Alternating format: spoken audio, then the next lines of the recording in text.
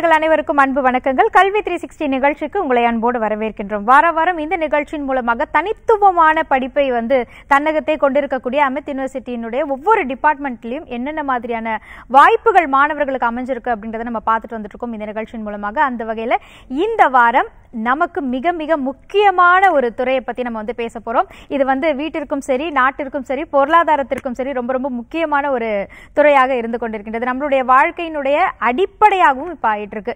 நாட்டுல எவ்வளவுக்கு எவ்வளவு மிஷினரிஸ், எவ்வளவுக்கு எவ்வளவு நகரும் இயந்திரங்கள் எல்லாமே உருவாகிட்டு இருக்கோ அவ்வளவுக்கு அவ்வளவு இந்த துறைக்கும் வாய்ப்புகள் அமைஞ்சிட்டு இருக்கு அப்படின்னு நம்ம சொல்லலாம். அதை தாண்டி இண்டஸ்ட்ரியல்ஸ் இதெல்லாமே தாண்டி ஷேர்ஸ் அப்படின்னு போகும்போது, பங்கு சந்தை அப்படின்னு போகும்போதும் அதுலயும் இதற்கென்று கமாடிட்டி மார்க்கெட்ல தன்னகத்தே ஒரு இடத்தை பிடித்திருக்கக்கூடிய பெட்ரோலியம் துறை சார்ந்துதான் இன்றைக்கு நம்ம பேச போறோம். இந்த பெட்ரோலியம் துறையில இன்ஜினியரிங் படிக்கணும் அப்படின்னு நினைக்கக்கூடியவங்க, அதாவது இந்த பெட்ரோலியம் இன்ஜினியரிங் அப்படின்றத படிக்கணும் அப்படின்னு ஆசைப்படக்கூடியவங்க, இல்லைன்னா பெட்ரோலியம் இன்ஜினியரிங்கா இது வித்தியாசமா இருக்கே, இதுல எங்களுக்கு வாய்ப்பு கிடைக்குமா, இதுல வாய்ப்புகள் எந்த அளவுக்கு இருக்கு, இதை மாணவர்களாகி நாங்க எடுக்கும் பொழுது எங்களுடைய எதிர்காலம் எப்படி இருக்கு அப்படின்னு கேள்வி கேட்கக்கூடியவங்களுக்கு இன்றைக்கு சரியான விடை கிடைக்க போகுது. ஆமாங்க, தனித்துவமான படிப்புகள் அப்படின்னு நான் சொல்லியிருக்கேன். அப்படின்னு சொன்னாலே அது அமெத் யூனிவர்சிட்டி தான். அமெத் யூனிவர்சிட்டியில பெட்ரோலியம் இன்ஜினியரிங் அப்படின்ற ஒரு துறை இருக்கு. இந்த துறையில நிறைய மாணவர்கள் தங்களுடைய எதிர்காலத்தை நோக்கிய பயணத்தை மேற்கொண்டுட்டு இருக்காங்க. அதுல இப்ப நீங்களும் இணைய போறீங்க. சோ இந்த பெட்ரோலியம் இன்ஜினியரிங்னா என்ன, இதுல என்னென்ன வாய்ப்புகள் இருக்கு அப்படின்றத தெளிவா விளக்குவதற்காக இன்றைக்கு நம்முடைய டாக்டர் ராஜேஷ் கண்ணா அவர்கள் வருகை புரிஞ்சிருக்காங்க. நம்மளுடைய அமெத் யூனிவர்சிட்டியில ரொம்ப வருடங்களா பணியாற்றிட்டு இருக்காங்க. இந்த பெட்ரோலியம் இன்ஜினியரிங் துறையில இணை பேராசிரியராகவும் அதன் பிறகு டெப்யூட்டி ஹெட்டாவும் இருந்துட்டு இருக்காங்க. அது மட்டும் இல்லாம கிட்டத்தட்ட இந்த பெட்ரோலியம் இன்ஜினியரிங் சார்ந்த 30 பேப்பர்ஸ் பிரசன்ட் பண்ணியிருக்காங்க. இந்த 2 பேட்டன்ட் அவங்க கையில வச்சிருக்காங்க. சோ அந்த அளவுக்கு அனுபவம் மிகுந்த ஒரு நபர் இன்றைக்கு நம்மிடையே அமர்ந்திருக்காங்க. சோ பெட்ரோலியம் இன்ஜினியரிங் பத்தி நீங்க என்ன மாதிரியான சந்தேகம் இருந்தாலும் உங்களுக்கு ஒரு விழிப்புணர்வை ஏற்படுத்துறதுக்காக தயாரா இருக்காங்க. சோ நீங்களும் இந்த நிகழ்ச்சிக்கு கால் பண்ணலாம். கால் பண்ணும்போது உங்களுடைய டிவி வால்யூம் கம்மி பண்ணிட்டு போன்ல கவனம் செலுத்தி பேசுங்க. அப்பதான் நம்ம தெளிவா பேச முடியும். வாங்க டாக்டர் சார் சந்திச்சிடலாம். வணக்கம் சார். புதுவியம் நேயர்களுக்கு வணக்கம். இது ஆயில் அண்ட் கேஸ் அப்படின்னாலே எல்லாருமே ரொம்ப காஸ்ட்லியான ஒரு துறையை பத்தி இவங்க பேச போறாங்க. அதுவும் இல்லாம ரொம்ப அத்தியாவசியமான ஒரு துறையை பத்தியும் நம்ம பேச போறோம். சோ இந்த ஆயில் அண்ட் கேஸ்க்கும் நம்மளுடைய நாட்டுக்கும் மக்களுக்கும் எந்த அளவுக்கு பிணைப்பு இருக்கு, எந்த அளவுக்கு முக்கியத்துவம் இருக்குன்னு ஒரு இன்ட்ரோ கொடுத்தீங்கன்னா நல்லா இருக்கும் சார். கண்டிப்பா நீங்க சொன்ன மாதிரி மேடம், இது லிக்விட் கோல்டுன்னே சொல்லலாம். S, hydro carbon R crude oil சொல்றது லிக்விட் கோல்டு. எப்படி நமக்கு கோல்டு ஒரு ஆர்னமெண்ட் எப்படி ரொம்ப யூஸ்ஃபுல், ரொம்ப காஸ்ட்லியோ, அது மாதிரி நம்ம ஃபியூயல் லிக்விட்ல பார்த்தீங்கன்னா hydro carbon place a major role. இப்போ நம்மள மாதிரி கண்ட்ரிஸ் இப்போ கிட்டத்தட்ட நம்ம பாப்புலேஷன் 1.3 crores. ஸோ நமக்கு யூசேஜ் ரொம்ப அதிகம். க்ரூட் ஆயில் ஆகட்டும், க்ரூட் ஆயிலும் டைரெக்டாக நம்ம யூஸ் பண்ணுறது இல்லை.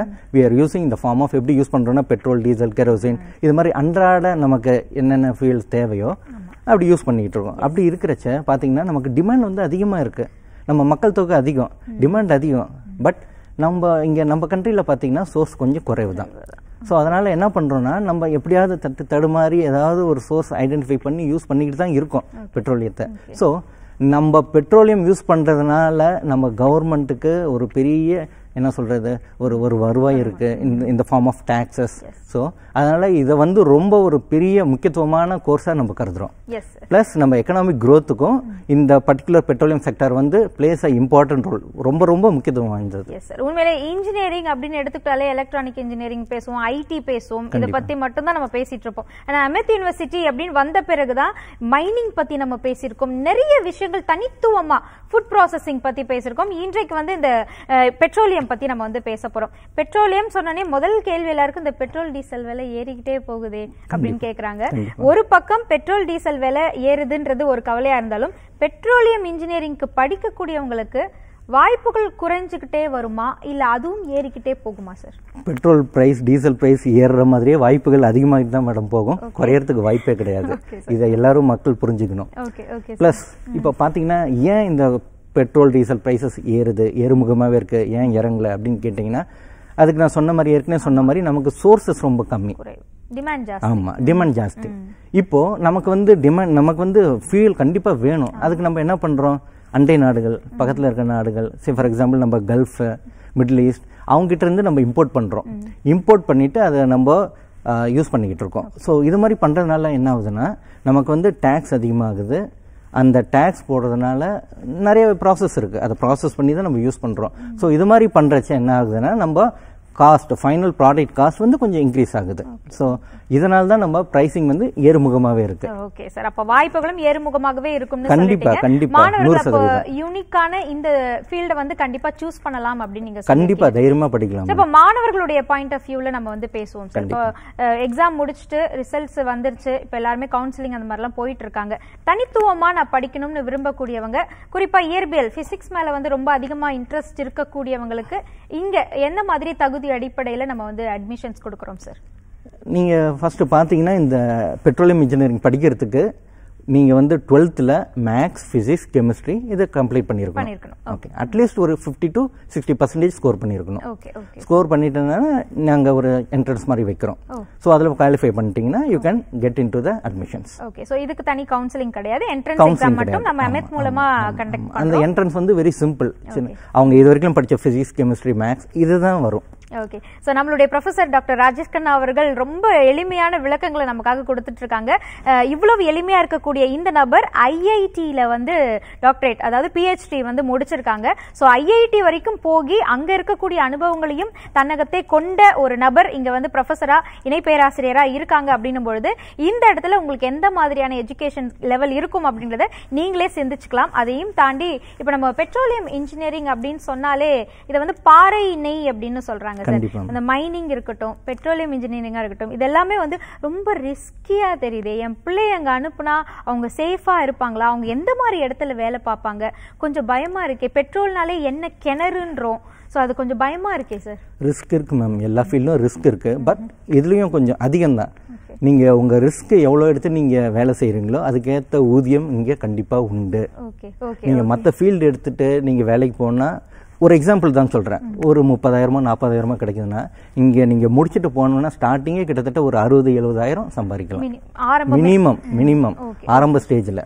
வேற பப்ளிக் செக்டர் நீங்க ONGC, இந்தியன் ஆயில் இங்கெல்லாம் வந்து பிளேஸ்மெண்ட் ஆகி போனீங்கன்னா உங்க சேலரி வந்து மினிமம் 1.2 lakhs அதில் தான் ஸ்டார்ட் ஆகும். ஸோ இதுல இருந்தே உங்களுக்கு தெரியும் இந்த பெட்ரோலியம் கோர்ஸ் வந்து எவ்வளவு முக்கியத்துவம் வந்தது, எவ்வளோ ஐ மீன் நம்ம சேலரியோட ஹைக்கும் எப்படி இருக்கும் நீங்க தெரிஞ்சுக்கலாம். Yes sir. ஸோ இப்போ பெட்ரோலியம் இந்த துறையில என்ன மாதிரியான சிலபஸ் நம்ம வந்து மாணவர்களுக்காக கொடுக்குறோம் சார்? நம்ம கொடுக்கக்கூடிய சிலபஸ் என்ன மாதிரி விஷயங்களை கவர் பண்ணுது, அண்ட் தென் நம்மளுடைய டீச்சிங் மெத்தடாலஜி எப்படி இருக்கும்? கண்டிப்பா மேம், ரொம்ப முக்கியமான கேள்வி மேம். இப்போ ஃபர்ஸ்ட் இயர் பார்த்தீங்கன்னா இது வந்து 4 years கோர்ஸ் மேடம். எல்லா டிபார்ட்மெண்ட் எல்லா கோர்ஸ் மாதிரி இதுவும் 4 years தான் இன்ஜினியரிங். ஃபர்ஸ்ட் இயர் பார்த்தீங்கன்னா காமன் கோர்சஸ், இந்த ஃபிசிக்ஸ் கெமிஸ்ட்ரி மேக்ஸ் அப்புறம் மெட்டீரியல் சயின்ஸ் இது மாதிரிலாம் வந்துடும். நீங்கள் second year third year final year போயிட்டீங்கன்னா யூ கேன் என்ன பண்ணலாம், கோர் சப்ஜெக்ட்ஸ் வந்துடலாம். ஃபர்ஸ்ட் எடுத்தோன்னா பார்த்தீங்கன்னா ஜியோ சயின்ஸ்னு ஒன்று படிப்போம். இது ஜியோ சயின்ஸ் ஆர் ஜியாலஜின்னு சொல்லுவோம். அது என்னன்னா இந்த கீழே பாறைகள் இருக்கு இல்லையா, அதோட ஸ்ட்ரக்சர் அதோட கேரக்டரைசேஷன் அதெல்லாம் பத்தி படிப்போம். நெக்ஸ்ட் வந்து அடுத்தது என்ன பண்ணுவீங்கன்னா, அடுத்தது வந்து ட்ரில்லிங்னு ஒரு சப்ஜெக்ட் இருக்கு. ஸோ இதை பத்தி தெரிஞ்சுட்டோன்னா, ஜியாலஜி தெரிஞ்சுட்டோன்னா ட்ரில்லிங்னா என்னன்னா, இப்போ தண்ணி எப்படி நம்ம போர் போட்டு எடுக்கிறோம் அதே மாதிரி தான் நாங்கள் ட்ரில் பண்றோம். ட்ரில் பண்ணிட்டோம், பட் தண்ணி வந்து கிட்டத்தட்ட ஒரு 700-800 மீட்டர்ஸ்ல எடுத்துடலாம். வேற இது வந்து கிட்டத்தட்ட ஒரு 5,000 மீட்டர்ஸ் கீழே போகணும். இமேஜின் ஒரு 5 கிலோமீட்டர்ஸ் நீங்க கீழே போகணும், ட்ரில் பண்ணணும். ஸோ அது மாதிரி இருக்கிறச்சு இந்த ட்ரில்லிங் சப்ஜெக்ட் வந்து இதை பத்தி தான் இருக்கும். எப்படி ட்ரில் பண்றோம், என்னென்ன எக்யூப்மெண்ட்ஸ் யூஸ் பண்றோம், என்ன ப்ராசஸ் யூஸ் பண்றோம் அப்படின்னு சொல்லிட்டு. அதுக்கப்புறமா ஸ்லோலி கொஞ்சமா நம்ம கோர் சப்ஜெக்ட்ஸ் உள்ள வருவோம். ப்ரொடக்ஷன் இன்ஜினியரிங் படிப்போம், எப்படி வந்து ப்ரொடக்டிவிட்டி அதாவது க்ரூட் ஆயில் எப்படி நம்ம இன்னும் அதிகமாக எடுக்கலாம் அதை பத்தி படிக்கிறது இருக்கு. அப்புறம் என்ஹான்ஸ் ஆயில் ரிகவரின்னு சொல்லுவாங்க, அதாவது ஆயிலை வந்து எப்படி இன்னும் அதிகமாக படுத்தி எடுக்கலாம். ஸோ அதுக்கப்புறமா ஸ்டோரேஜ், சேஃப்டி இது மாதிரி நிறைய கோர்சஸ் இருக்கு மேடம். Okay sir. ஸோ இது எல்லாத்தையுமே சொல்லி கொடுக்கறது அப்படின்னு பார்க்கும்போது தியரி அண்ட் பிராக்டிக்கல் இதுல வந்து இது கண்டிப்பா வந்து ஒரு ஃபீல்ட் ஒர்க் சார்ந்த ஒரு துறையா தான் தெரியுது. சோ இத வந்து ஒரு கிளாஸ் ரூம்க்குள்ள நம்ம சொல்லி கொடுக்கிறதுன்றது எப்படி சாத்தியமா இருக்கும்? நிச்சயமா கிளாஸ் ரூம்ல மட்டும் நாங்க சொல்லி கொடுக்கிறது இல்ல. நாங்க வந்து இந்த form of industrial visit, internship இது மாதிரிலாம் நாங்கள் வெளியில் கம்பெனிஸ் கூட்டிகிட்டு போகிறோம். ஸோ கூட்டிகிட்டு போயிட்டு என்ன பண்ணுறோன்னா நாங்கள் ஒரு அவேர்னஸ் கொடுத்துட்றோம். ஏன்னா அந்த கம்பெனியில் என்னென்ன ப்ராசஸ் வருது, எப்படி ட்ரில் பண்ணுறாங்க, எப்படி ப்ரொடியூஸ் பண்ணுறாங்க அப்படின்ட்டு நாங்கள் அவங்க பசங்க லைவாக பார்த்து தெரிஞ்சுக்கலாம். ஸோ நீங்கள் தியரட்டிக்கலாக நீங்கள் படிக்கிறத அங்கே போய் விஷுவல் பண்ணிக்கிட்டு உங்களுக்கு அந்த நாலேஜ் இன்னும் கெயின் பண்ணிக்கலாம். ஸோ இது மாதிரி நம்ம செகண்ட் இயர்லேருந்தே ஸ்டார்ட் பண்ணிடுறோம். இண்டஸ்ட்ரியல் விசிட் ஆகட்டும் சரி, இன்டர்ன்ஷிப் ஆகட்டும் சரி. சரி, இண்டஸ்ட்ரியல் விசிட்னா ஒரு 1 or 2 days, வேற இன்டர்ன்ஷிப்னா கிட்டத்தட்ட போயிட்டு ஒரு 1 month கூட இருக்கலாங்க. 1 month இருந்துட்டு அவங்க எல்லாம் தெரிஞ்சுட்டு வந்துட்டு they will submit a report. அதுக்கப்புறமா அவங்களுக்கு ஒரு நாலேஜும் கிரியேட் ஆகிடும். ஸோ இது வந்து எப்போ அவங்களுக்கு யூஸ்ஃபுல்லாக இருக்கும்னா சப்ஜெக்ட்டும் தெரிஞ்சுக்கலாம், ப்ளஸ் ஃபார் எக்ஸாம்பிள் நாளைக்கு ஃபைனல் இயரில் இவங்க பிளேஸ்மெண்ட் போகிறாங்க. பிளேஸ்மெண்ட் போகும்போது இதோட முக்கியத்துவம் இங்கே பார்க்கலாம். ஏன்னா கம்பெனிஸ் வராங்க, வந்துட்டு அவங்க கேட்குறது நீங்கள் என்ன ப்ராஜெக்ட் பண்ணியிருக்கீங்க, என்டர்ன்ஷிப் பண்ணியிருக்கீங்கன்னு. ஸோ வெல் ரெனோவேட்டட் கம்பெனிஸில் நீங்கள் வந்து இன்டர்ன்ஷிப் பண்ணீங்கன்னா ஸோ உங்களோட கிரெடிட்ஸ் கொஞ்சம் அதிகமாகும், உங்களுக்கு வேலை வாய்ப்புக்கும் அதிகமாக வாய்ப்பு இருக்குது. சார், பொதுவான ஒரு கேள்வி, மற்ற கல்லூரிகளில் இந்த இன்ஜினியரிங், இந்த படிப்பு பெட்ரோலியம் இன்ஜினியரிங்ன்ற வாய்ப்பு எப்படி இருக்கு? நம்மளுடைய அமெத் யூனிவர்சிட்டி ஏன் இந்த ஒரு துறையை வந்து சூஸ் பண்ணி இது கண்டிப்பா இதை ஒரு டிபார்ட்மெண்டா வச்சு மாணவர்கள்கிட்ட கொண்டு போகணும் அப்படின்ற ஒரு இனிஷியேட்டிவ் எடுத்திருக்காங்க? இது எவ்வளவு நாளா நடக்குது? இப்ப ஸ்டூடெண்ட்ஸ் முடிச்சவங்க எந்த அளவுக்கு ஆயிருக்காங்க சார்? கண்டிப்பா மேம், இப்போ சென்னையிலே பார்த்தீங்கன்னா ஒரு 5-6 இன்ஸ்டியூட்ஸ் இருக்குங்க. Okay sir. அதை தாண்டி தமிழ்நாட்டில் கிட்டத்தட்ட ஒரு 7-8 இன்ஸ்டியூட்ஸ் இருக்கு. ஆல் இண்டியாவில் ஒரு 20-25 இன்ஸ்டியூட்ஸ் இருக்கு. பட் நம்ம அமெட் யூனிவர்சிட்டி பார்த்தீங்கன்னா, நம்ம அமெட் யூனிவர்சிட்டி ஸ்டார்ட் பண்ணி கிட்டத்தட்ட ஒரு 29 years ஆகுதுங்க. பட் பெட்ரோலியம் இன்ஜினியரிங் நம்ம இதை 2008ல் ஸ்டார்ட் பண்ணோம். Okay okay 8ல. ஆமாம். ஸோ மோர் தென் ஒரு 14 years ரன் பண்ணிட்டு இருக்கோம் இந்த கோர்ஸை. ஸோ எங்களுக்கு இருக்க ஒரு நாலேஜ், எங்களுக்கு இருக்க ஒரு எக்ஸ்போஷர் மற்ற இன்ஸ்டியூட்டுக்கு கொஞ்சம் குறைவு தான். ஏன்னா இதை வந்து நான் ஆணித்தனமாக சொல்லுவேன், நாங்கள் தான் வெல் எக்ஸ்பீரியன்ஸ்ட் இங்கே. இன்றைக்கு நம்ம வந்து பெட்ரோலியம் இன்ஜினியரிங் துறை சார்ந்து நம்ம பேசிட்டு இருக்கோம். நம்மளுடைய அமெத் யூனிவர்சிட்டியில இங்கே கொண்டிருக்கக்கூடிய இந்த பெட்ரோலியம் இன்ஜினியரிங் டிபார்ட்மெண்ட், அங்கிருந்து நம்மளுடைய டெப்யூட்டி தலைவர் வந்திருக்காங்க ராஜேஷ் கண்ணா சார், நமக்கான விளக்கங்களை வந்து கொடுத்துட்டு இருக்காங்க. அது மட்டும் இல்லாம இந்த பெட்ரோலியம் இன்ஜினியரிங் துறையில என்ன மாதிரியான வாய்ப்புகள் இருக்கு, வேலை வாய்ப்புகள் இருக்கு, நம்மளுடைய அமெத் யூனிவர்சிட்டியில என்னென்ன கோர்ஸ் இருக்கு, இது எல்லாமே நம்ம வந்து தொடர்ந்து பேசி தெரிஞ்சுக்க போறோம். சார், நம்ம கண்டினியூ பண்ணி பேசுறதுக்கு ஒரு காலர் இருக்காங்க சார், அவங்க கிட்ட பேசிடலாம். வணக்கம். ஹலோ. ஹலோ, வணக்கம். உங்க பெயர் சொல்லுங்க. முருகனுங்க. சார், உங்க டிவி வால்யூம் நல்லா கம்மி பண்ணிடுங்க சார். எங்க இருந்து பேசுறீங்க சார்? டவுட் கேக்குங்க மேடம், நான் காஞ்சிபுரத்துல பேசுறேன். ஓகே சார் இருக்காங்க, உங்க டவுட்ஸ் கேட்கலாம், பேசுங்க. வணக்கம் சார், சொல்லுங்க. சார், டிவி பார்க்காதீங்க, உங்க क्वेश्चन கேளுங்க சார்.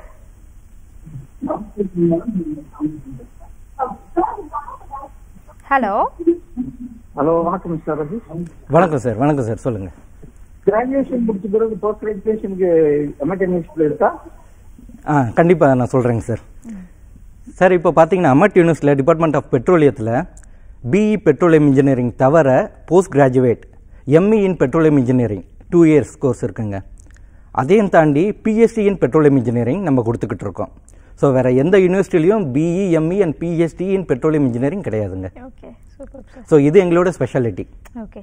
ஸோ ஒரு யூஜி முடிக்கிறவங்க அதுல இன்னும் ஸ்பெஷலைசேஷன் பண்ணணும் அப்படின்னு நினைச்சாங்கன்னா கண்டிப்பா இருக்கு. அப்ப அது 3மே இருக்குன்னா அந்த அளவுக்கு அதுல ஆழ்ந்து படிச்சாங்கன்னா அவங்களுக்கு இன்னும் நிறைய வாய்ப்புகள் இருக்கும் இல்லீங்களா சார்? கண்டிப்பா. அப்போ பிஹெச்டினும் பொழுது நீங்களே வந்து எத்தனை ஸ்டூடெண்ட்ஸ் கைட் பண்ணிருப்பீங்க சார்? இப்ப பண்ணிட்டு இருக்கீங்க? இப்ப பண்ணிட்டு இருக்கேன் மேம். Yes sir. இதே மாதிரி நிறைய 2 ஸ்டூடெண்ட்ஸ் பண்ணிட்டு இருக்காங்க. 2 ஸ்டூடெண்ட்ஸ் பண்ணிட்டு இருக்காங்க. Super sir. சோ இப்போ இந்த பெட்ரோலியம் இன்ஜினியரிங்குள்ள என்னென்ன பிரிவுகள் இருக்கும் சார்? ஆயில் அண்ட் கேஸ் முழுக்க இதுல வந்து கவர் ஆகுமா? வேற என்னென்ன பிரிவுகள் இருக்கும் சார் இதுல? ஃபர்ஸ்ட் பெட்ரோலியம் அப்படின்னா இதை வந்து 3 செக்டாரா பிரிக்கிறாங்க. பெட்ரோலியம் அப்படிங்கிறது வந்து அப்ஸ்ட்ரீம் செக்டார்னு சொல்லுவோம். அப்ஸ்ட்ரீம்னா கீழே இருக்க அண்டர் கிரவுண்ட்ல இருக்க ஆயிலை வந்து எப்படி எக்ஸ்ட்ராக்ட் பண்ணி வெளியில் எடுக்கிறது, அது மட்டும் அப்ஸ்ட்ரீம்னு சொல்லுவோம். அதுக்கப்புறமா எடுத்த அந்த க்ரூட் ஆயில், நமக்கு கீழே இருந்து வர்றது க்ரூட் ஆயில் தான். அந்த எடுத்த க்ரூட் ஆயில் என்ன பண்ணுவோம்னா நம்ம வந்து அதை பிரித்து பகுப்படுத்தி எடுக்கணும். வெளியில் எடுத்தாதான் நமக்கு ஃபைனல் ப்ராடக்ட்ஸ் வரும். அந்த ஃபைனல் ப்ராடக்ட்ஸ் என்னென்னு பார்த்தீங்கன்னா கேஸ் இருக்கும், பெட்ரோல், டீசல், கெரோசின், இது மாதிரி ஃபியூல் ஆயில் போயிட்டே இருக்கும். கடைசியில் வந்து ஃபைனல் ப்ராடக்ட் என்னன்னு பார்த்தீங்கன்னா நம்ம ரோடுக்கெல்லாம் போடுறோம் இல்லைங்களா, தார், அதுதான் ஃபைனல் ப்ராடக்ட். அதை வந்து பிட்டமின் சொல்லுவோம் நாங்கள். ஸோ இதை வந்து எப்படி பிரித்து எடுக்கிறோன்னா ரிஃபைனரின்னு ஒரு இடத்துக்கு போகுது. இங்கே பார்த்தீங்கன்னா சென்னையில் சென்னை பெட்ரோலியம் கார்பரேஷன் லிமிடெட், சிபிசிஎல்னு சொல்லுவோம், அது வந்து ரிஃபைனரி. அங்கே நம்ம இங்கே எடுத்துகிட்டு போகிற க்ரூடை அங்கே அதை ரிஃபைன் பண்ணுவாங்க. ரிஃபைன் பண்ணிவிட்டு பிரித்து எடுத்துருவாங்க. ஸோ அப்ஸ்ட்ரீம் அது, இது வந்து டவுன் ஸ்ட்ரீம்னு சொல்லுவோம். நடுவில் ஒரு கேப் இருக்கு உங்களுக்கு. அது என்னன்னா அப்ஸ்ட்ரீம் எடுக்கிறத நீங்கள் ரிஃபைனரிக்கு எப்படி எடுத்துகிட்டு போகிறீங்க, அது வந்து த்ரூ பைப் லைனாக இருக்கலாம், இல்லை பை ரோடாக இருக்கலாம், பை ரயிலாக இருக்கலாம், டேங்கர்ஸ், வெசல், ஷிப், இது மாதிரி நிறைய மோட்ஸ் இருக்கு. ஸோ இதை பற்றி படிக்கிறது வந்து மிட் ஸ்ட்ரீம்னு சொல்லுவாங்க. Upstream, mid stream and down stream 3 பிரிவுகளா வந்து இத படிப்பாங்க. பட் இங்க வந்து நம்ம அமெட் யூனிவர்சிட்டியில பெட்ரோலியம்ல அப்ஸ்ட்ரீம் பத்தி நிறைய படிப்போம். வேற mid stream and down stream கொஞ்சம் கம்மியா தான் படிப்போம். Okay sir. ஏன்னா அதெல்லாம் Pedro chemical R chemical engineering அதுல வந்துருங்க. இது அப்ஸ்ட்ரீம்ன்றது தான் பெட்ரோலியம் இன்ஜினியரிங்கான பேசிக் மெயின் அதுதான். Okay sir. இப்போ இது படித்தவர்கள் இன்ஜினியரிங் முடிச்சவங்க என்னென்ன மாதிரியான டெசிக்னேஷன்ல பிளேஸ் ஆவாங்க சார்? இப்போ இதை முடிச்சோன்னா கிராஜுவேட் இன்ஜினியர், கிராஜுவேட் ட்ரெயினியாக போகலாம். Assistant executive engineer geology, assistant executive engineer reservoir, assistant executive engineer production engineer, இது மாதிரி நிறைய டிவிஷன்ஸில் அவங்க வேலைவாய்ப்புகள் அதிகமாக இருக்குங்க. Okay sir. இதில் அவங்களுடைய பதவிகள், இதற்கு வந்து ப்ரமோஷன்ஸ், இந்த மாதிரியான நிலைகளில் போவாங்களா சார்? இல்லை எப்படி இருக்கும் இவங்களுடைய எதிர்காலம் சார்? கண்டிப்பாக ப்ரொமோஷன் இருக்கு மேம். ஒரு 3 இயர்ஸ் 4 இயர்ஸ்க்கு அந்த ப்ரொமோஷன் ஆட்டோமேட்டிக்காக சீனியர் பிரகாரம் வந்துகிட்டே இருக்கும். பப்ளிக் செக்டராக இருந்தாலும் சரி, பிரைவேட் செக்டராக இருந்தாலும் சரி. ஸோ பப்ளிக் செக்டரில் நம்ம இன்னும் நிறைய கொஞ்சம் சேலரி எதிர்பார்க்கலாம் private sector compare பண்றச்சு. Okay sir. இப்போ மாணவர்கள் வந்து ஒரு சில சப்ஜெக்ட்ஸ் வந்து விரும்பி எடுத்து படிப்பாங்க. ஏன்னா அது அவ்வளோ இன்ட்ரெஸ்டிங்கா இருக்கும். படிக்கும்போது எங்களுக்கு போர் அடிக்காது. அடுத்தடுத்து படிக்கணும்ன்ற ஒரு ஆவலை தூண்டுற மாதிரியான பாடப்பிரிவுகள் இருக்கும்.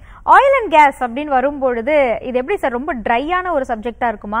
ரொம்ப நம்மளுக்கு ஆர்வத்தை தூண்டுற மாதிரி இருக்குமா? எந்த மாதிரி சப்ஜெக்ட்? ரொம்ப இன்ட்ரெஸ்டிங்கான சப்ஜெக்ட், கேஷுவலா படிக்கலாம்.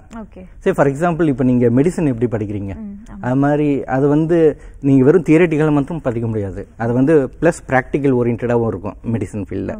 அதே தான் இங்கேயும். தியரிட்டிக்கலாக நீங்க படிக்கிறது, நீங்க இண்டஸ்ட்ரி போயிட்டு, அதாவது இன்டர்ன்ஷிப் ப்ராஜெக்ட்ஸ்லாம் எடுக்கும்போது அங்கே போயிட்டு நீங்கள் இன்னும் நிறைய ப்ராக்டிக்கல் ஓரியன்டாக நீங்கள் படிக்கலாம், தெரிஞ்சுக்கலாம். Okay sir.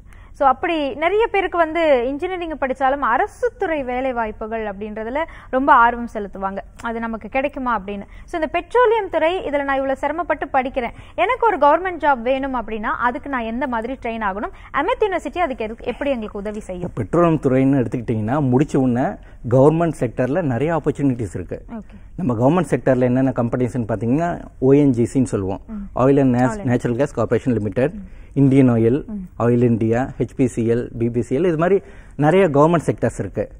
நீங்கள் இது 4 இயர்ஸ் முடிச்ச உடனே நீங்கள் ஜாயின் பண்ணலாம். பட் ப்ரொவைடட் ஒரே ஒரு கண்டிஷன் என்ன அப்படின்னா, அது கண்டிஷன் சொல்ல முடியாது, அது வந்து ஒரு கிரைட்டீரியா. கேட்னு ஒரு எக்ஸாமினேஷன் கிளியர் பண்ணணும், graduate aptitude test for engineers அப்படின்னு சொல்லிட்டு அதை நீங்கள் கிளியர் பண்ணணும். கிளியர் பண்ணால் you can get in to the public sectors. அதுக்காக அமெட்ல என்ன பண்றோம்னா, நாங்கள் along with our curriculum syllabus class எடுக்கிற மாதிரியே வாரத்தில் 2 நாள் 3 நாள் நாங்கள் கேட்டுக்கு ப்ரிப்பேர் பண்ணுறோம். எல்லா ஃபேக்கல்டிஸும் ரைட் ஃப்ரம் செகண்ட் இயர் முடிச்ச உடனே, second year, third year and final year gate நாங்கள் கோச்சிங் கொடுத்துக்கிட்டே இருக்கோம் கண்டினியூஸாக, வாரத்தில் 2 நாள் 3 நாள். அது மட்டும் இல்லாமல் சாஃப்ட் ஸ்கில்ஸ், எப்படி கம்யூனிகேட் பண்ணணும், எப்படி இங்கிலீஷ் ஃப்ளூயண்ட்டாக பேசணும், இதை பற்றிலாம் கூட நாங்கள் ட்ரைனிங் கொடுத்துக்கிட்டு இருக்கோம். ஸோ வாரத்தில் ஒரு 4 நாள், 2 நாள் கேட்டுக்கு, 2 நாள் சாஃப்ட் ஸ்கில்ஸ்க்கு, இது மாதிரி நாங்கள் ஸ்டூடெண்ட் ட்ரெயின் பண்ணி பிளேஸ்மெண்ட்ஸ்க்கு அனுப்புகிறோம்.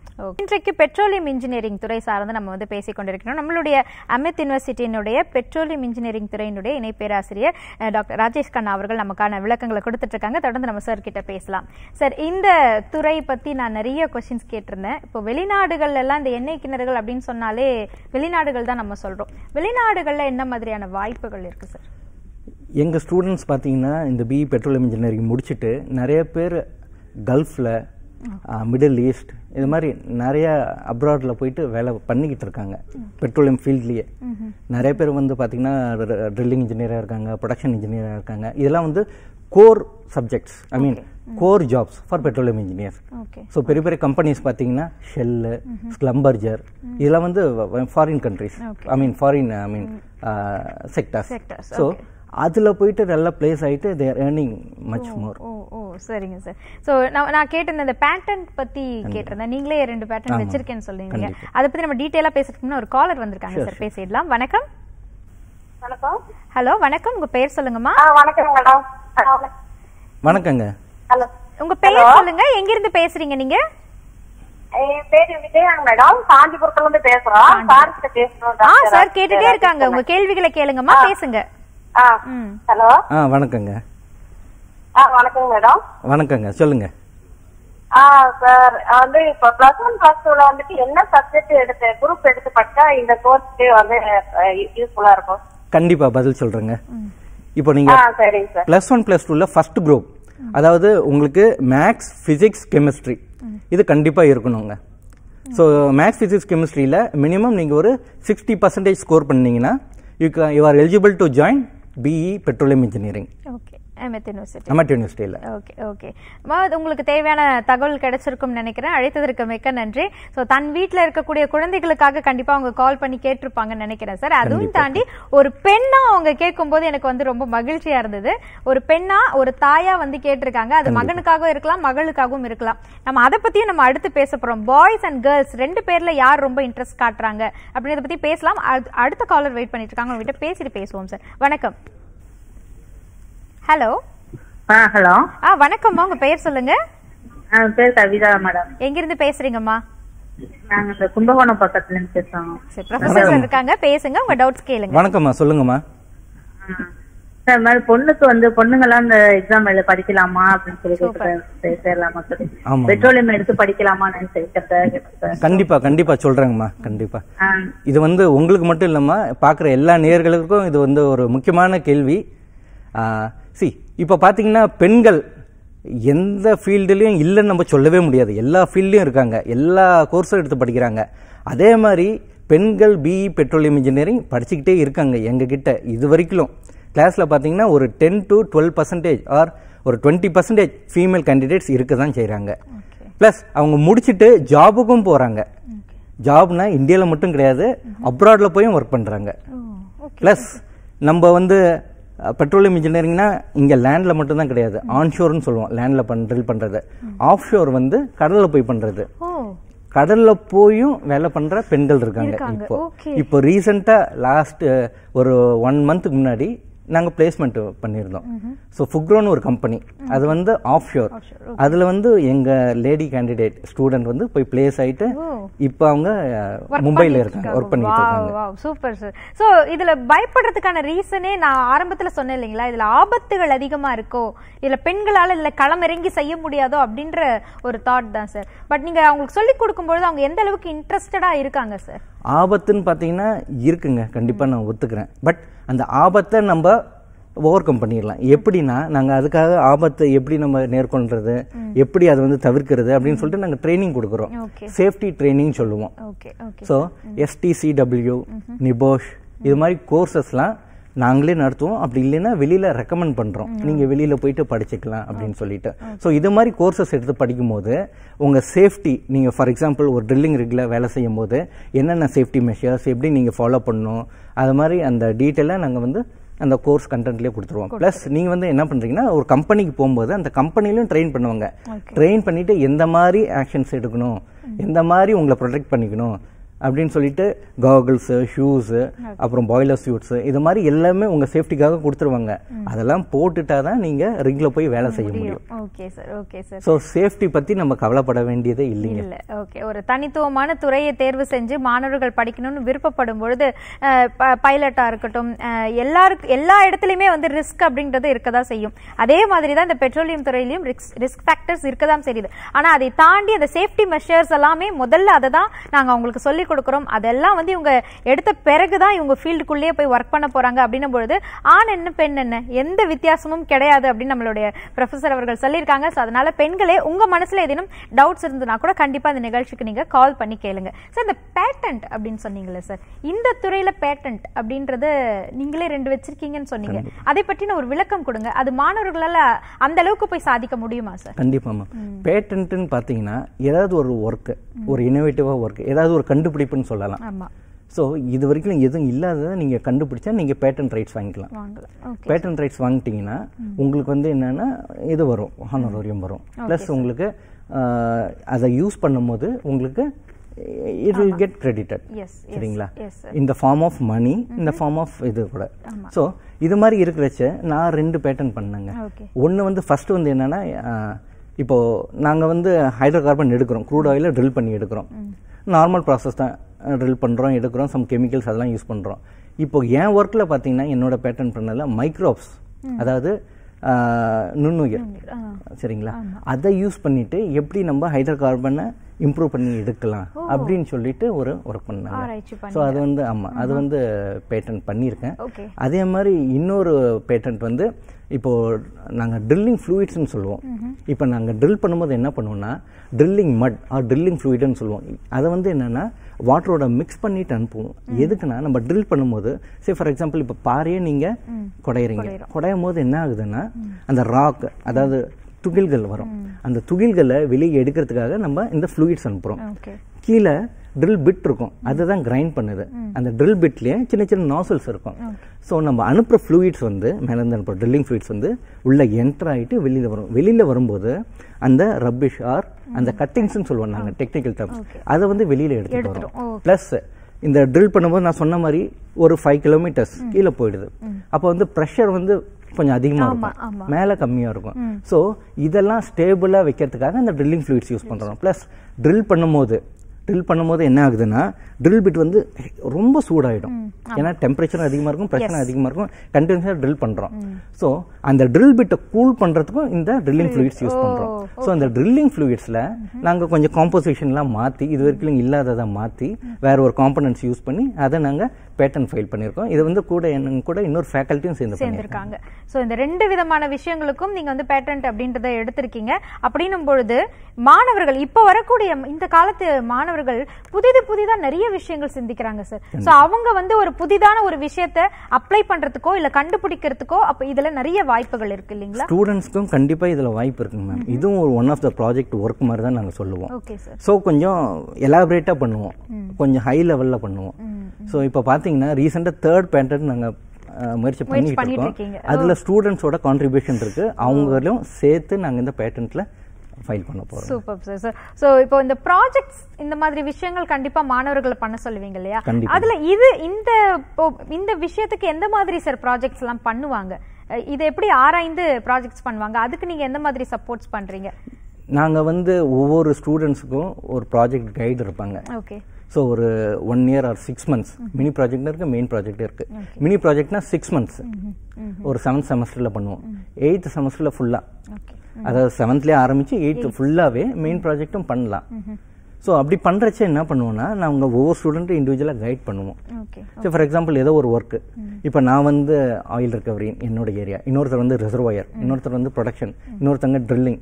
ஸோ அவங்களுக்கு எந்த மாதிரி கைடு, அவங்க ஒர்க்குக்கு தேவையான கைடை அவங்க சூஸ் பண்ணிக்கலாம்.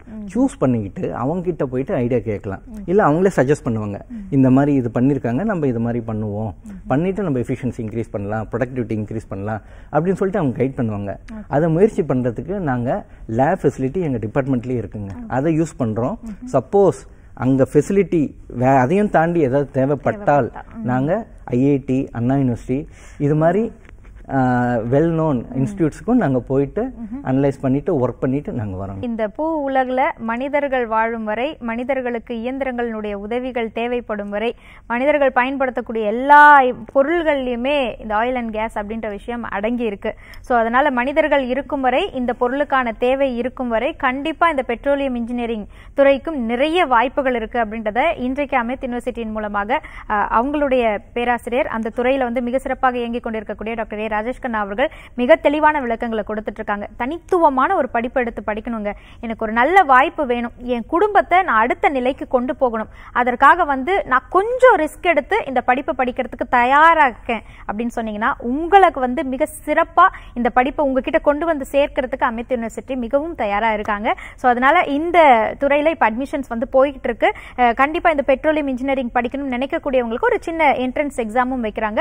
முயற்சி பண்ணி பாருங்க, ஒரு முறை தேர்வு எழுதி பாருங்க, உங்களுடைய திறமைக்கு கண்டிப்பா அங்க வாய்ப்பு கிடைக்கிறதுக்கு நிறைய வழிகள் இருக்கு. தொடர்ந்து நம்ம வந்து சார் கிட்ட பேசலாம். சார், இந்த பிளேஸ்மெண்ட் எல்லாருமே சுத்தி வரக்கூடியது அங்கதான்.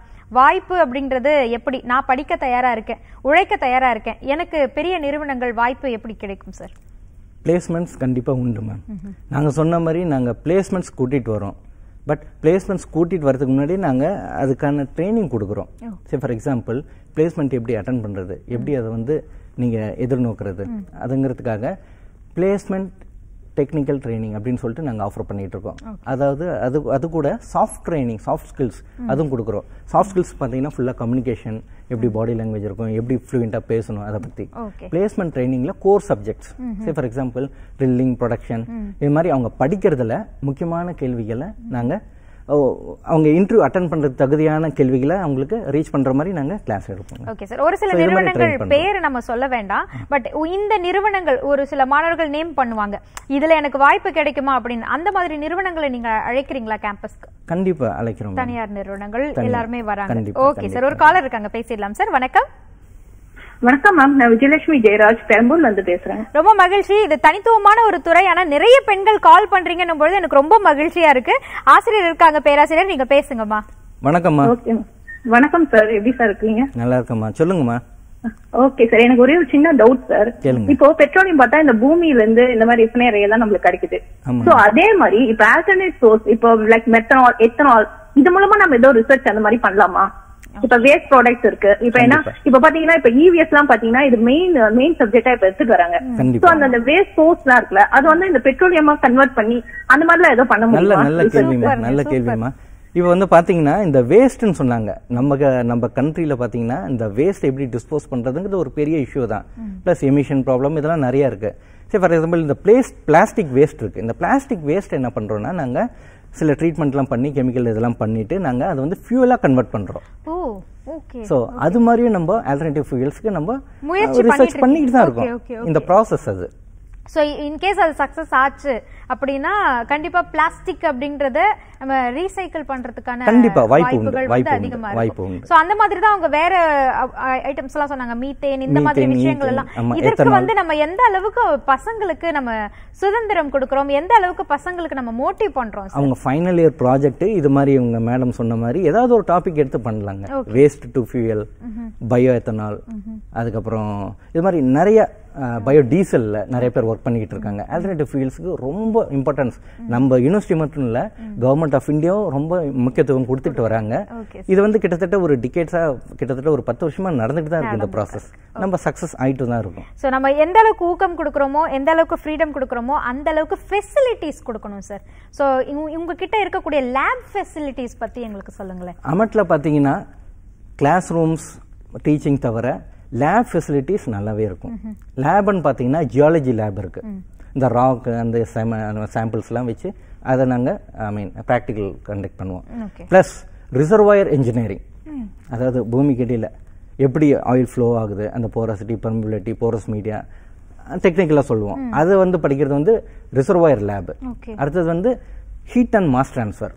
கீழே டெம்பரேச்சர் அதிகமாக இருக்கும் இல்லைங்களா, அப்போ ஃப்ளூயிட்ஸ் வந்து என்ன கண்டிஷனில் இருக்கும், எப்படி அது ஃப்ளோ ஆகும், என்னென்ன பேராமீட்டர்ஸ், அதை பற்றி படிக்கிறது ஃப்ளூயிட் அண்ட் மெக்கானிக்ஸில் படிப்போம். ஹீட் அண்ட் மாஸ் டிரான்ஸ்ஃபர் அது ஒரு தனி லேபுங்க.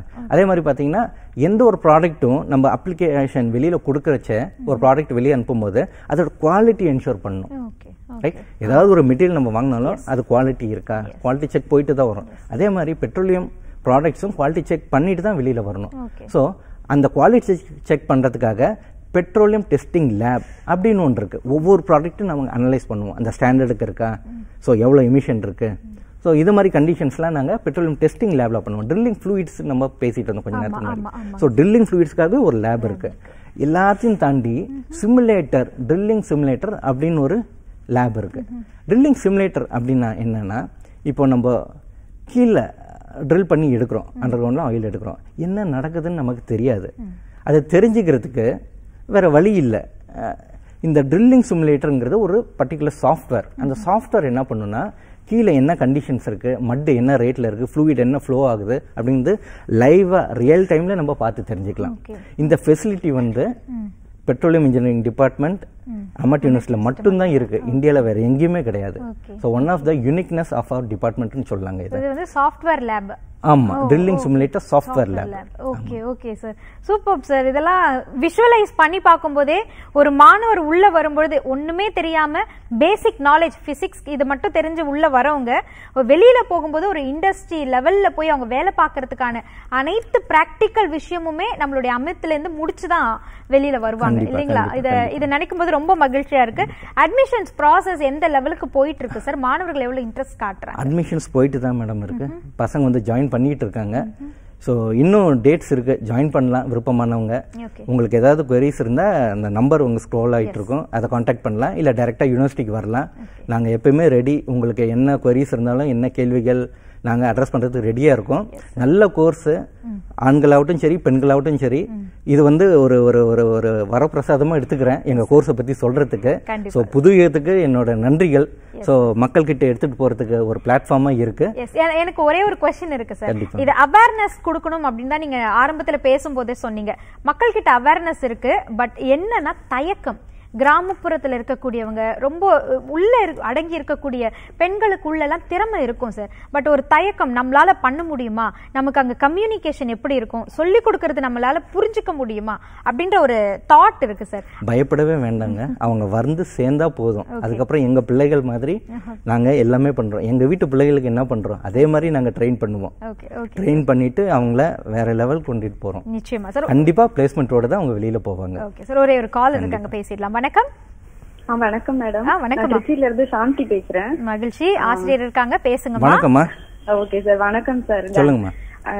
சார், நீங்க என் பொண்ணு 10th படிச்சிட்டு இருக்கா. சரிங்கம்மா. ஆனா நீங்க இந்த பெட்ரோலியம் பத்தி பெருசா ஒரு அவேர்னஸ் எனக்கு இருந்தது இல்ல. ஆனா இப்ப நீங்க ரொம்ப தெளிவா எல்லாமே எக்ஸ்பிளைன் பண்ணுனீங்க. சோ எனக்குள்ள ஒரு ஐடியா, நான் கண்டிப்பா என் டாக்டரை அந்த மாதிரி தான் படிக்க வைக்கணும் அப்படின்ட்டு. கண்டிப்பா.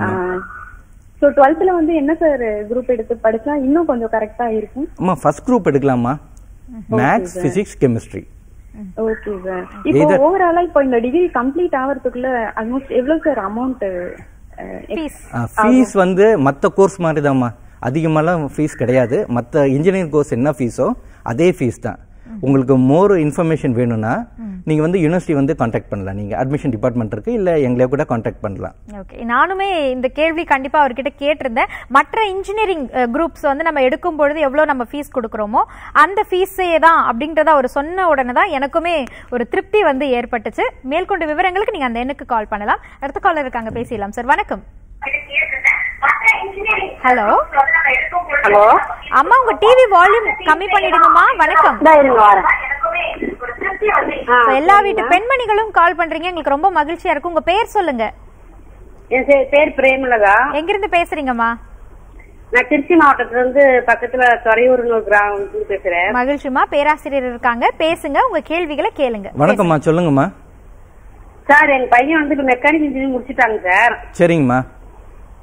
அது வந்து இப்ப வேலை ஒண்ணும் கிடைக்கல, இப்ப வெளியே தான் எங்க வெளியே பண்ணிட்டு இருக்காங்க. இப்ப திரும்பி பாக்கலாங்களா, அதாவது படிக்கலாமா? அதாவது பிஇ மெக்கானிக்கல் இன்ஜினியரிங் படிச்சிருக்காரு இல்லீங்களா? இல்ல இல்ல, டிப்ளமோ மெக்கானிக்கல். டிப்ளமோ மெக்கானிக்கல் தாராளமா நீங்க பெட்ரோலியம் ஜாயின் பண்ணலாம். செகண்ட் இயருக்கு வந்துடலாம். நீங்க டிப்ளமோ முடிச்சதுனால ஃபர்ஸ்ட் இயர் படிக்க தேவையில்ல, டைரக்டா second year BE petroleum join பண்ணலாம். சரிங்க சார். இது எத்தனை மாசம் கோர்ஸுங்க சார் இது? அம்மா ஆக்சுவலி 4 வருஷம்மா. நீங்க 1 வருஷம் படிக்க தேவையில்ல, நீங்க டிப்ளமோல இருந்து வரதுனால 3 வருஷம். சரிங்க சார். கண்டிப்பா படிக்கலாமா, மெக்கானிக்கல் படிக்கலாம். ஆமா, மேற்கொண்ட தகவல்களுக்கு அங்க இருக்க எண்ணுக்கு நீங்க அழைக்கலாம். ஒரு இதுல வாய்ப்பு கிடைக்கலன்னு டக்குன்னு டைவர்ட் ஆகி அடுத்த ஒரு வாய்ப்பை தேடணும்னு நினைக்கக்கூடிய அந்த எண்ணத்திற்கு எங்களுடைய பாராட்டுக்களை தெரிவிக்கிறோம். இந்த லேட்டரல் என்ட்ரி இது கூட நம்ம அக்செப்ட் பண்ணிக்கிறோமா சார்? கண்டிப்பா. ஓகே. சோ அப்ப டிப்ளமா முடிச்சவங்க அவங்க கண்டிப்பா இங்க வரும்பொழுது நேரடியா செகண்ட் இயருக்கு போயிடலாம். இப்ப இவங்க வந்து வேற படிச்சிருக்காங்க, இவங்களால இதுல இருந்து எப்படி சார் மாறி வர முடியும்? நீங்க chemical படிச்சிருக்கலாம், diploma mechanical படிச்சிருக்கலாம், civil படிச்சிருக்கலாம், electrical படிச்சிருக்கலாம், எதை படிச்சாலும் ஈவன் ஐடிக்கு படிச்சிருந்தா கூட you can directly join BE petroleum second year. Okay okay sir. So அது மட்டும் இல்லாம எல்லா தரப்பினருமே இதை படிக்கணும்னு ஆசைப்படும் பொழுது இந்த ஸ்காலர்ஷிப் இந்த மாதிரியான வாய்ப்புகள் கண்டிப்பா நம்ம அமெட் யூனிவர்சிட்டியில ஸ்காலர்ஷிப்ங்கிறது நாங்க ப்ரொவைட் பண்ணிட்டு இருக்கோங்க. என்னென்ன ஸ்காலர்ஷிப்னு பாத்தீங்கன்னா ஃபர்ஸ்ட் கிராஜுவேட் ஸ்காலர்ஷிப், முதல் தலைமுறை பட்டதாரிகள். அதுக்கப்புறம் எஸ்சி ஸ்காலர்ஷிப் இருக்கு. அதுக்கப்புறமா say for example Janakiram scholarship நிறைய இருக்கு. அதெல்லாம் பாத்தீங்கன்னா சே ஃபார் எக்ஸாம்பிள் இப்ப அவங்க நிறைய ஸ்கோர் பண்ணிருக்காங்க அப்படின்னா ஃபீஸ் கன்செஷன் இருக்கு. Okay okay okay sir. So நிறைய தகவல்கள் எங்களுக்காக கொடுத்திருக்கீங்க. இன்னைக்கு ஒரு அவேர்னஸ் எங்களுக்கு கிடைச்ச ஒரு திருப்தி இருக்கு சார். நிகழ்ச்சியோட நிறைவு பகுதிக்கு வந்திருக்கோம். கண்டிப்பா மாணவர்களை நீங்க இதே மாதிரி சிறப்பா வழி நடத்தணும். கண்டிப்பா சார், கண்டிப்பா. இப்போ இங்க ஃபேக்கல்டிஸ் எல்லாம் நாங்க இருக்கோம், பட் அதையும் தாண்டி இண்டஸ்ட்ரியில இருந்து பர்சன்ஸை கூட்டிட்டு வரோம். எப்படின்னா கெஸ்ட் லெக்சர்ஸ் கொடுப்போம். வாரத்தில் 1 இல்லை 2 வாரத்துக்கு ஒரு கெஸ்ட் லெக்சர்ஸ். ஏன்னா இண்டஸ்ட்ரியிலேருந்து வரவங்க இன்னும் எக்ஸ்போஷர் அதிகமாக தருவாங்க. அது மட்டும் இல்லாமல் நாங்கள் வந்து கெஸ்ட் ஃபேக்கல்ட்டியாகவும் வர வச்சுட்டு இருக்கோம். For example ONGC, Indian oil இருந்து ரிட்டையர்ட் ஆன பர்சன்ஸ் வந்து என்ன பண்ணுவாங்கன்னா வாரத்தில் 2 நாள் வந்து எங்களுக்கு வந்து நாங்கள் மாணவர்களுக்காக பாடம் எடுத்துட்டு போவாங்க. இது மாதிரி ஒரு ஆப்பர்ச்சுனிட்டியும் கிரியேட் பண்ணி கொடுக்குறோம் நாங்க. Thank you so much. இன்றைக்கு நீங்க பங்கெடுத்தது எங்களுக்கு ரொம்ப மகிழ்ச்சி. நன்றி சார். நன்றி. நேயர்களே, மேற்கொண்ட தகவல்களுக்கு அமெத் யூனிவர்சிட்டியினுடைய அந்த கான்டாக்ட் நீங்க கால் பண்ணலாம். அட்மிஷன்ஸ் போயிட்டு இருக்கு, வாய்ப்பை பயன்படுத்திக்கோங்க. மீண்டும் உங்களை அடுத்த நிகழ்ச்சியில் சந்திக்கின்றோம். நன்றி, வணக்கம்.